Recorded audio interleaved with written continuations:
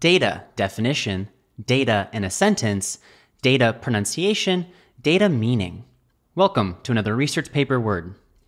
American pronunciation of data. Data. Data. Data.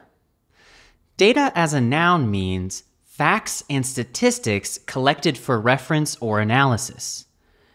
Common usages in academic writing: insufficient data, process the data, analyze the data, data collection, data reporting, graph the data, interpret the data.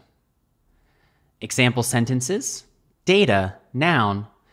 There is still insufficient data on the orca's child-rearing process. Example sentence number 2. Data collection took place between March and July of 2021.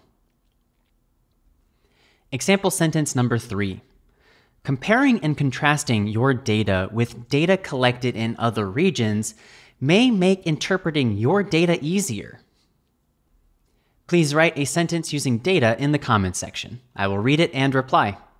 Now you know data's pronunciation, data's meaning, and how to use data in a sentence. I'll see you in the next research paper word video.